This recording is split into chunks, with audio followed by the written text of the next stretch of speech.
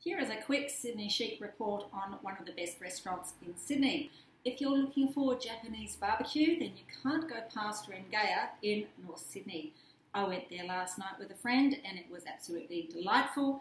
I have it on very good authority that this is the best restaurant to go for barbecue, Japanese barbecue that is, because my sister-in-law is Japanese and she says it has a very good reputation with the Japanese in Sydney. So if you're after a great restaurant, please go and try it out. I even tried Wagyu sashimi, which is a big thing for me because I'm not a big meat eater, and especially when it comes to raw meat. But I can tell you it was very premium Wagyu. So I've done a blog post, the link is below, please check it out and the photos. And if you're in Sydney and you're looking for a Japanese restaurant, especially barbecue, then please try it out.